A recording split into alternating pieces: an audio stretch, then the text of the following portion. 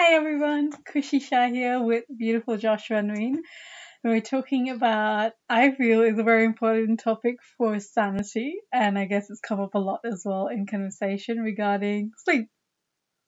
Is it existent for parents? Like, what is sleep? Do we remember what sleep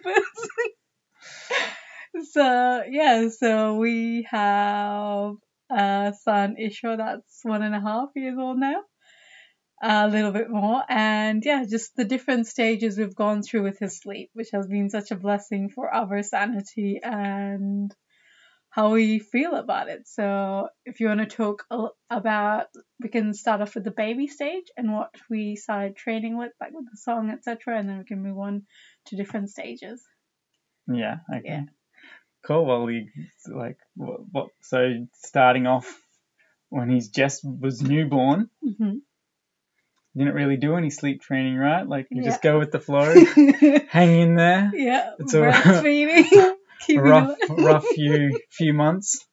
And then once things kind of more start to settle and sleeping a little bit longer, it's kind of conditioning to the environment and like what the bedtime, bed and sleep is. So we started by singing a song to have a association with sleep time and the sound. So I guess the more associations we could build into the sleep, having the same placement for sleep, having the same sound before sleep, kind of all these cues kind of build a habit so that the child starts to understand that that is time for sleep.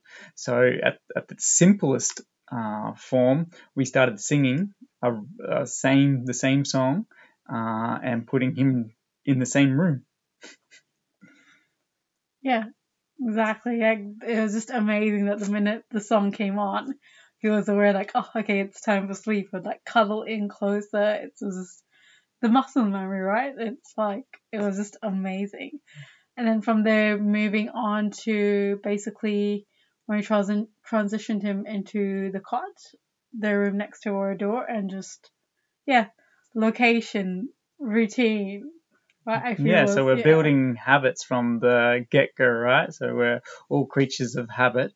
So with our children, it's the same. So if we start setting that nice foundation up from day one and start building those habits in, so having, for us, bath time or something similar before bed, so having the same thing before, and then having that same kind of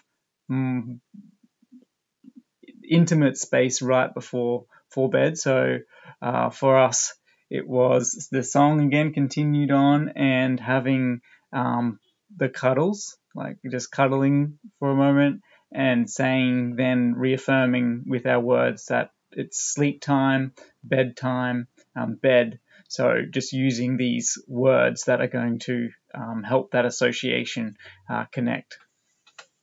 Yeah. Anything more to add? Sorry. No, so well, again, at this stage, it wasn't so much that like bedtime. We had like a half-hour window that would be ideal to try and keep to, and that would depend on his breastfeeding cycle and how he was waking up. But we got it down pretty regularly that it was like between 7 and 7:30 at nights. Sometimes it would be more, sometimes less, and you just play along with that. Sometimes when you're doing the cuddle and you're doing the song, it would take, we'd sing our song a few times over. Sometimes it was a later night and he would go down quicker. But the other things that we could have added to heightened it or increased the effectiveness was having like a similar essential oil, like a sleep smell too. So we had the sound, we had like the location, we turned off the light, if we added a regular smell. So all these things that we could add into it, we had the same touch. So we're touching on all his senses to let him know that this is like what is to follow. So basically, they're involved in understanding what comes next. It's not a shock, it's not a surprise. So therefore, when you do put them down into the bed, into the cot, or wherever they're sleeping, it's not like a big startle and oh no, and wake back up again and all crying out and wanting that connection and wanting that touch. But it was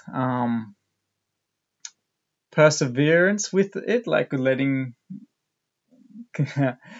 like when he was going down, just being really consistent with it. And even though he might want something else, or starts to get a cue of what's going on, and call out for certain things, just being flexible. Like, so sometimes he would need a diaper change, like we just got him all ready, did everything else, but he still needed the diaper change. So he'd be vocalizing and communicating that. So it's not that it's going to be like every single time the exact same. It's just that you're following the similar pattern and you're being mindful of the situation. Sometimes need a little bit more, sometimes not so much, but we really want to engage with all the senses to make sure that they understand what's coming next, so it's not a shock, it's not a surprise. Yeah, because I feel like as parents, we become really hard on ourselves. Like, they're not robots, we're not robots. We have emotions, things coming up. So it's just that consistency, like in the sense of bath relaxes them. So having that shower, and then now that he's seeing his brothers brush teeth, so wanting to brush teeth, and seeing us, and then bed. So it's kind of like you have this flow on, and as they grow older, storybook, and then bed, etc. So yeah, just that flow on, and just if some days it is more crazy in the sense of like if they're not feeling well, it's taking longer, more cuddles, more etc. It's fine. It's like you change it according to how if they're not feeling well, it's fine to take a detour, right? Like we had to do it when his immunity was building. Yeah. And then too, when we were at other people's places, not having that same environment, then it's going to be a little bit different. And if we didn't have like the cot for the movement, so as they're younger, like they can't really move out of the way, but say that you don't have a cot and you have a mattress on the ground or whatever, and they can start moving around. So need to be able to adapt. And it was, again, coming back to that consistency all the time, is that when our son called out and come out, so as he's getting older and older, still continuing the same process, except for now it's them testing that and just checking with you that is, what you're going to do. They know what it is. He's often like, he gets into the no and no bed and wants to do everything else and try and distract, try and, turn our attention away from that next step in that bedtime routine. And then when he wanting to come out or leave that routine in some way, it's just reassuring them. So the first time, it's just basically, again, very simply that, no, it's bedtime, go again, give him that space, maybe like, just needed that extra little bit of cuddles. A lot of the time it was maybe, another minute or two of cuddles. So just sing our song, again, 1 or 2 times. So just not rushing it. And then after that, if it's still going on, you don't want to continue to do it because you've already done it, and that then reinforces that coming out of bed or changing it up. Gives some other leeway, or like another activity for them to stop going to bed, because at the end of the day, they don't necessarily want to go to bed at that time for whatever reason. So not engaging with that. So first time was, we kind of mimic again, just redo it, give it space. Second time, not so much now. Now we're just kind of verbally kind of doing it, give a quick one, down. Next time, not really verbally anything, just maybe comfort where they are. And so you kind of wean off each time that they do it. You're slowly just less responsive to the point where it's basically just nothing, just being in the room with them, so that they understand that they're not alone, that they're safe, that all is well, and just not like really acknowledging and going into that with them. Let them kind of vocalize and do what they need to do. And one of the other things that our son would do is we would put him down and he would like kind of hang on to your neck and kind of try and climb up onto you. And in that situation, it was just being there with him, keeping him from climbing up on me. I'd just kind of back off from the cot a little bit so that he wasn't able to do that. I'd have it go down. I'd have that touch on him, just that reassurance. So I was still there. I didn't need to really be looking at him or anything like that. I was there. I was touching him.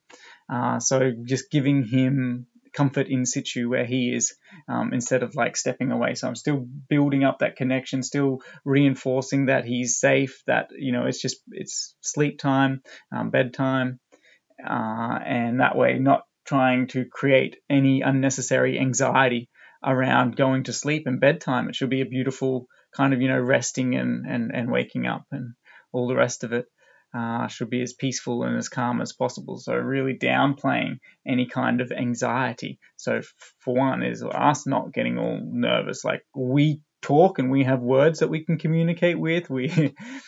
And babies kind of cry out, and it doesn't necessarily mean the same thing as if we're crying. It's what they're doing that they don't necessarily want to be there, but at the end of the day, wanting and needing, and that's for us to create those healthy habits from the get-go. And so if we've created those healthy habits, it just becomes so much easier. So we've then been able to run through that and have a really good sleep training with Ishwa until now, where we're into the next phase, where he can easily get out of the cot and he can easily open the door. So now he has, it's not just about sitting with him and being there with him and just being firm and kind of letting him know he's going to follow you around. He's going to go where you go. So that now adds new dimension to sleep training. So he knows what it is. He understands sleep training, but as any strong, healthy immune system will do, it will push back, right? It will push back against unknown elements or anything that is known that they know that don't want to be there. Well, Ishwa knows that at bedtime he maybe wants to prefer to play. He wants to do some other activity. So he's coming out now, and what I have been able to do is just stand at the door, acknowledging that he has come out, and just like, yep, bed. So doing the same steps as before, weaning off that acknowledgement, but he's older now. He doesn't need that same full intensity of like, touch and words and all the rest of it, another song. So now it's more, once the door's shut, may go in and check just to make sure that nappy's all good, that nothing is. But once everything has been all checked out and everything is all fine, then just outside of the door, and I'm just holding the door handle, and he's coming out the other door, and he'll try for a little bit, maybe a couple minutes, but then he realizes he can't do it. There's no point, and he'll go down and fall asleep, and then I can come in and put him back into his bed. If that hasn't been the case, so we're waking up during the night now that he's weaned off, and he wakes up in the night wanting breastfeeding. So that's his habit. So habit is he doesn't need night feeds anymore, but he has a habit of waking up then for cuddles and skin to skin, because that initial breastfeeding right next to him, so it's kind of like he's wanting that touch. So yeah, coming at different hours for cuddles, and he's staying still asleep. So like 5 o'clock in the morning, kind of coming next to us, than just patting him and he just like lays to sleep. So that was another one that we did, is like the patting on his back, like the gentle patting. It's like, okay, then it's sleep time, kind of. The physical assurance. Yeah. So then when he comes now in, is that we've just got a way that we can prevent him from coming into the room, because none of our rooms have locks on them. So we just got a couple of weighty items on the other side that just prevents him from doing it. I guess if he really, really tries, he'll be able to do it. But the thing is that you just got to be able to out-sustain the will of your child. And the longer this training goes on, or this kind of habit building goes on, the harder it is. Just imagine yourself of habits that you've had for decades, or even a year or 2 years. Once that habit is in your neurology, your body, that's the path of least resistance for you. So you follow that path. And so with them is not getting it to the point where they have this really strong connection that's what they got to do. So if you start this early on, it's simple, and at first it takes about like 15-20 minutes, and then it gets really, really easy. Then another phase will come in, and that'll then be another 10-15 minutes, and then another phase will come in, and that'll be like 5-10 minutes. But we're being super consistent. We're not giving him that attention. We are letting him then go up against the door, try for a little bit. He understands after a couple minutes that he can't do it. So when he's had success and he's got in, well, then expect the next time he's going to try a little bit harder and a little bit longer. But if you're really consistent and he doesn't have success, well, the next time he's not going to have the same amount of will. So, for example, if he came and he tried for a couple of minutes and he was successful, the next time he would come. So being successful being that he got attention, he got out of that situation, because that's what he's trying to do. Then the next time he would have the will to try for 3 to 4 minutes. If he was unsuccessful, however, maybe he would next time come and he would have the will to try for a minute. And so then you can see how very, very quickly, over the course of just a couple of nights, you can keep shifting and changing that direction. So, half a week max, because we've been able to start it from a young age. So if it's then older age, then they've got more understanding of words, and you've got that ability to reassure in your words as well. But you have to follow through with what you say. You have to be consistent, and you have to let them know that it's like in terms of the environment and everything else, not just like telling them that they're safe and that they're loved and all that, but it actually has got to be a nice, safe, inviting place for them to be. And once everything's all fine and good, then you got no worries. They're safe. That them calling out or doing anything is them wanting to change that situation up, and you are in the driver's seat of creating that healthy habit from day one, of good sleep pattern from day one. And that means that we will, as parents, start to get full night's sleep quicker than if we left it. Basically, we're starting off straight off with good habits appropriate to the age. Yeah, definitely, like appropriate to the age. And yeah, consistency was like absolutely fundamental example. When the boys were older, every time they'd get out of bed, put them back in bed, and then they just then stop doing, because over time, if you're consistent, they know that they can't bend or change it, right? The minute you start getting lenient, or like the lines get blurry, then it's like, okay, what's happening here, right? Because then if you keep, example, 3, 4, 5-year-old, if you don't want them in your bed, and then so if you keep like, well, we had we had 2 boys that were constantly like putting back in their bed because they had the habit of being in the bed, right? And then over time now, like, they don't do it. It took maybe a couple of months. Yeah, so our elder children, so they didn't have the consistency of a nice reinforced sleep routine at the beginning. and they got into the habit of, in that nighttime breastfeeding, being connected and kind of slow co-sleeping. So their habit then, when we were putting them down to sleep, is that they would be fine, you'd tuck in, they'd go to sleep, but they had that habit of waking up and coming in, and that wasn't addressed at a young age. So then we had it at 3.5 and 5.5 or so, having them come out, both of them coming out and wanting to come into our bed. And so it was just taking them back every time that they did it. It was just taking them back, explaining to them that that's not how we can, that's not going to happen anymore.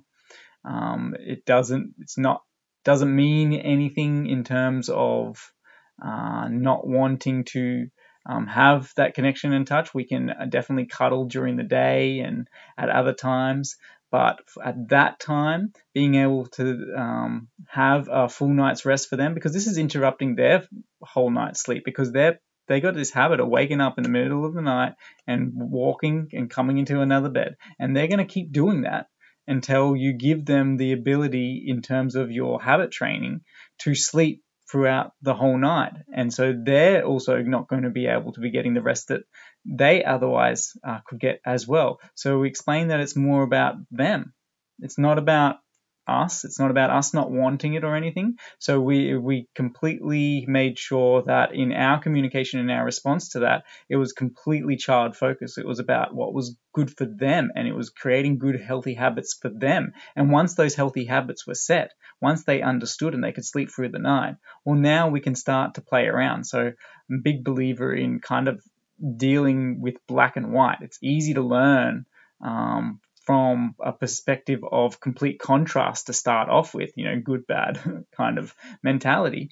And then once that is understood, mix in all the gray, mix in all the, okay, tonight we can have a family sleepover. Hey, tonight we can do this, and whatever else.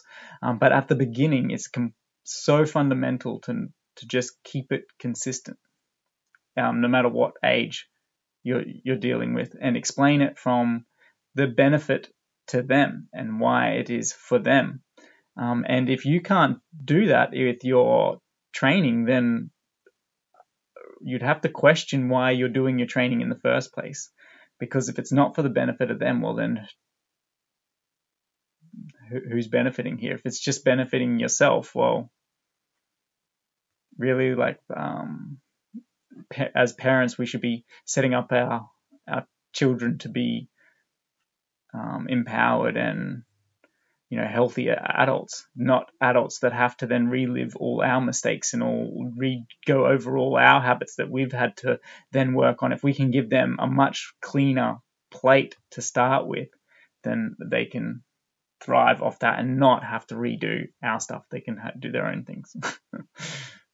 Definitely. Yeah. If you're working by yourself, having a very clear plan and vision of what you're doing, why you're doing it, etc.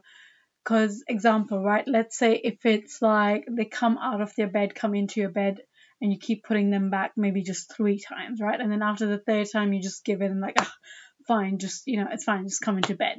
So then you're creating the pattern that, cool, if I do it 3 times, right, then I can sleep in their bed. So you're actually reinforcing what you're not able to stay firm with. And that's why it's important for you to stay firm, in the sense of they know where they stand and you know where you stand. So they know that you're going to follow through.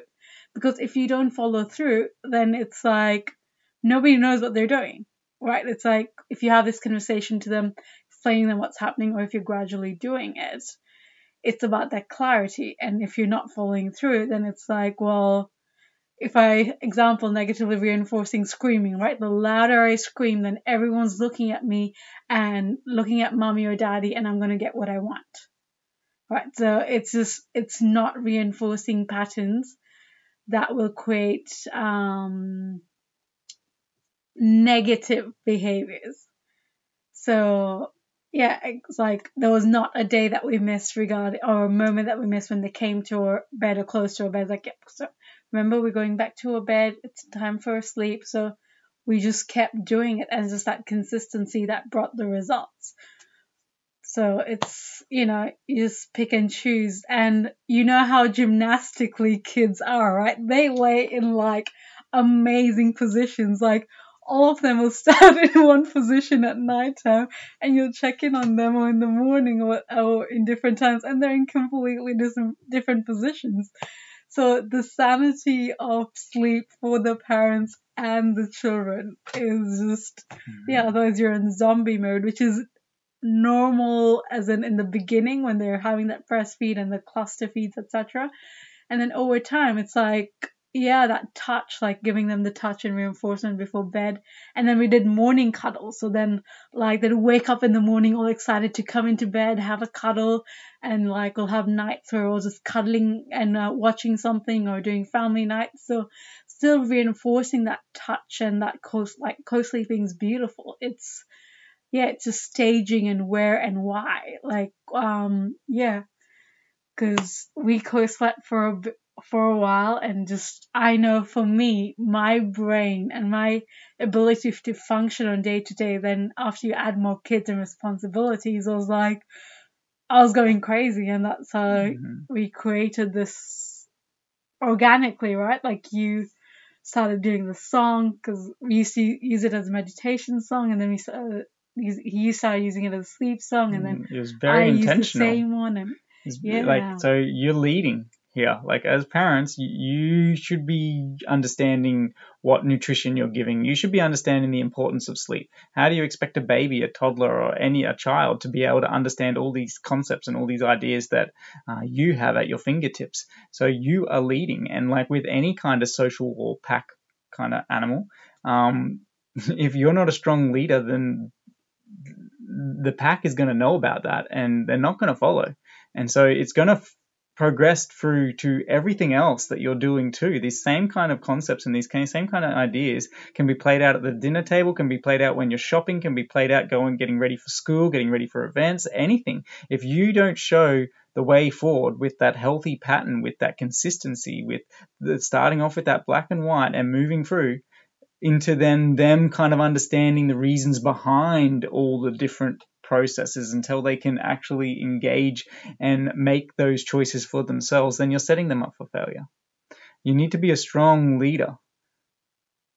Definitely. And like both parents being on the same page, because it's not like you're playing one, right? And then the other one's doing the work. And it's like, it's just born for disaster. The kids know that one's going to give in. Like, example, for some things they'll ask Josh first, for other things they'll ask me first. They know your soft spots. So in these things, etc., even in those moments, then we've come together and we're like, hey, I've noticed that da-da-da is doing da-da-da and coming to you to get this, when I've told them no, so communication. As parents, you need to communicate and be on the same page. Otherwise, one of you is doing the training and the other one's not. And it's like, what are we doing here? So like, enjoy your journey, set your goals, be on the same page, flow with it, be consistent. Consistency is key. So have fun, enjoy your sleep. Where all the boys are in bed, it's amazing. Like, we've got more couple time and more just time to connect and be and do what we're passionate about. So outside of parenting. Yes. Enjoy and have a beautiful rest and a beautiful sleep. Thank you. Cheers. Thank you.